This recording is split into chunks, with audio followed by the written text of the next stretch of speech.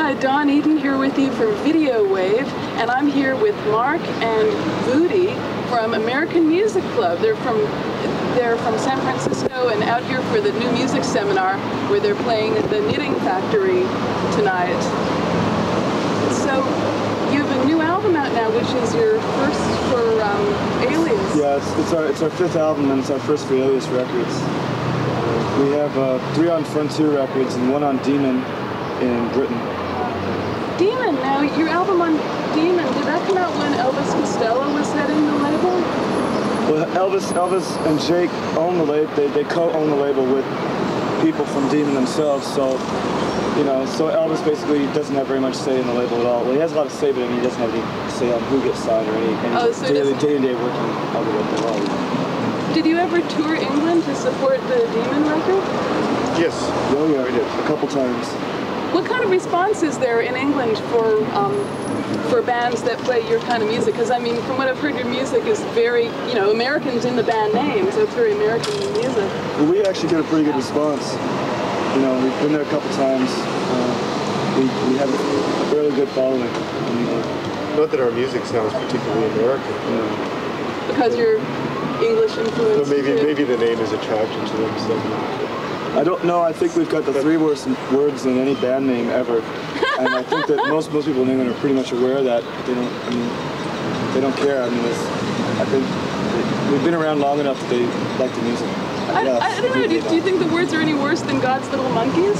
I have really no comment on God's Little Monkeys. I'm sorry, this is one of those Videowave tricks where we try to take bands who are on the same label, who are jealous of each other for getting more promotion, and then we try to create rivalries and put them against each other and stuff. God is one of the best words in the language, though, isn't it? Yeah. God is supreme. Very true. And monkeys. So now all we need is to get them to take out the little. Yeah, to hell with them. So now we're going to see your video, which is called Rise, no relation to the Herb Alpert song of the same name. Although you guys secretly love that Whipped Cream album, right? And tell me about how it was filmed. Who directed it? I forgot the guy's name. His name was Robert Caruso. And we gave him the idea and he just took off with it. Yeah, it's basically a thing about, I sing, so basically I fall in a dunk tank every time the word rise comes up. As you'll see. As you'll see. As you're about to see. And it's hilarious, and it's a bunch of laughs. Where was the dunk tank? In a studio. You mean they actually took this tank and set it up in the studio? Well, you can buy them. They're on a trailer, you know. You just drag them behind your car. So, how often do you play out back in San Francisco? As often as we need to, in order to pay our debts. I know another band out there called The Steeches who seem to have a hard time getting crowds coming to their shows. Is it just them, or are there not so many people going out to see shows there? You'd have to ask the Steeches about that. I don't know if it's them. I don't go to their shows. But I mean, is it hard to get people to... is it hard? Steeches do fine.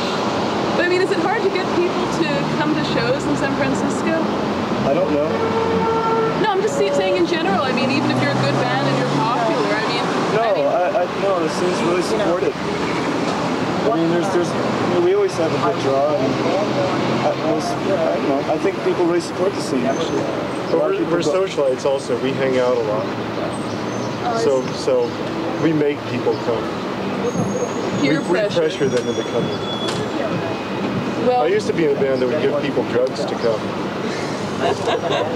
We'll hear more about that. We'll hear more about that. I'm not cutting you off because of the drugs, because I want to hear more about that. But first, we got to watch Rise by American Music Club.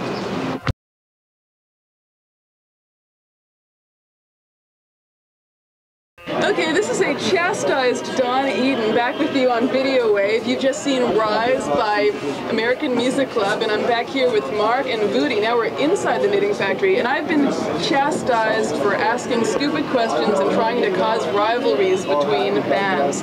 They've told... It's okay. Thank you, thank you. We don't have any rivals in this world. Right. So I've been told to ask them what I really want to know. Okay? So here's something I really want to know. Okay, you're both like good-looking guys, and I've always believed that people who are good-looking know that they're... You are!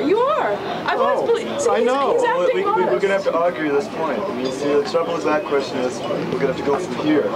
Are we in fact good-looking guys? And if we are good-looking guys, who gives a shit? Who cares? No, but what I'm saying is I've always believed that people who are good-looking know that they're good-looking, so like they're confident of that, so they're not surprised when other people are attracted to them. So is that true? That's why we have such an easy life. That's what I thought. Yeah. People just throw things our way, good things. It's really good. For us, it's good all the time. It's always good. Because of our looks. That's basically how we got here to New York City. We rode on our good looks. It's really, and it's great to be in New York with these good looks. So what are you planning to do while in New York? How much more time? We're just going to go around to where there's a lot of people, just hang out, they can all look at us. Now you said that you're scene makers in San Francisco. Oh, now I remember. You said that you used to be in a band. I was going to ask you about this. When you look as good as we do, you never have trouble with the doorman. Never. You're in. Yeah. No, seriously, I really believe that guys know that they're good looking, and then that like puts like women who are not as self-confident in it at a disadvantage when they're trying to like approach guys who are good looking. Well, anyway, so you were in this band that used to give drugs to people in order to get them to come to gigs. What band was this? It was called Farmers. Farmers. And what kind of drugs? Were you in this band too? Were you there though when they were giving the drugs to people to get them to come to shows? So, no, seriously, tell me about Rise, your video.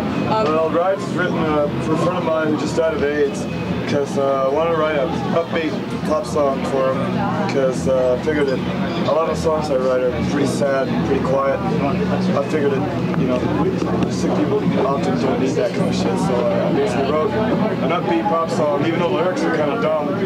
The chorus is upbeat. Did your friend get to hear it? He heard it, he doesn't like it, he hated it, you know.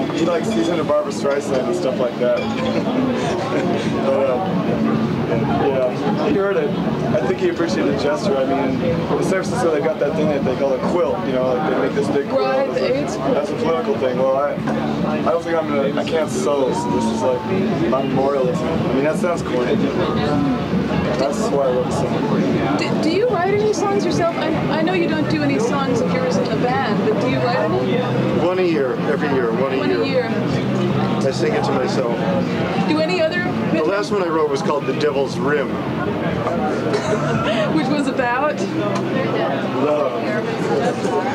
Well, I've been talking with Mark and Vudi of American Music Club. I'd like to thank you both for coming too. Thank you very much. Thank you. Thanks. And this is Don Eden for Videowave.